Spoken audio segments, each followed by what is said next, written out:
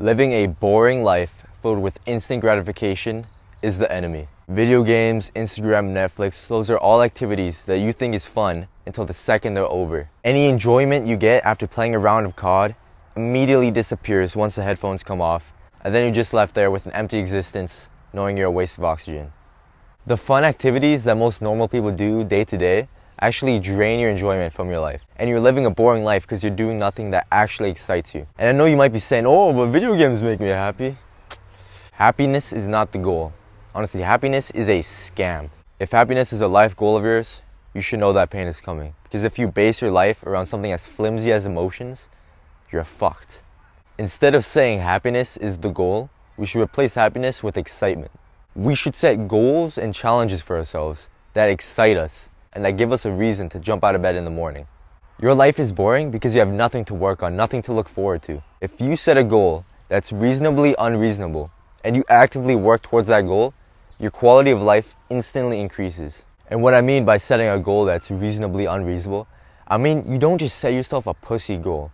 You don't want to set yourself a sham goal. We want to set a goal for ourselves that is possible to reach, but will require great work to achieve it. And this is where most guys get stopped. They don't set themselves big goals because of their fear of failure.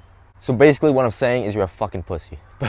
But for real though, we've seen it a million times on all those motivational TikToks, those motivational Instagram reels, all that we need failure to succeed. We need to learn from our failures so we can eventually get a success. And we've heard that so much that now it's basically a meme, like we're numb to it. But it seriously is the truth. We need to look at success and failure on one plane and boredom and inactivity on another plane. Obviously, we don't want to fail on purpose, but we want to put ourselves in the position where we can actually fail. And this is where most guys mess up. This is a problem. This is the problem we have to solve. We have to change our mindset and look at it as if I'd rather fail a goal than to not have set that goal in the first place. It's depressing that modern men, we don't look at the world like this. We don't have that drive to achieve, to succeed. And most of it's coming from being consumed by the virtual world, primarily video games. We're too busy adventuring in Minecraft and adventuring in real life. We're too busy trying to get a trophy in COD to get a trophy in a real fucking sport. Us men, we're meant to be in the dirt, striving towards something. And most 80% of guys, we don't have that drive. And you think I'm talking to someone else. But chances are, if you made it this far in this video, this applies to you. You can't let your ego blind you from where you could be. You can't let your ego blind you from where you could be in life in 5, 10 years if you did all the right things, if you did the things you should be doing, if you stopped the bad habits, if you started the good ones, and you actually got to work. But what does all this mean? What's some practical advice you can take home right now? Take out a piece of paper, take out a pen, write down 5 goals that excite you, that you could do, that you would do, and start one of them today.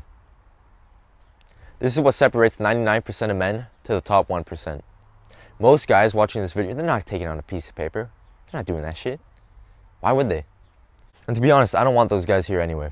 This channel is for a very small subset of men who want to take back control in their lives and are willing to put in the work to do so. If that's you, take out a piece of paper. Don't be afraid to give up the good for the great. Peace out.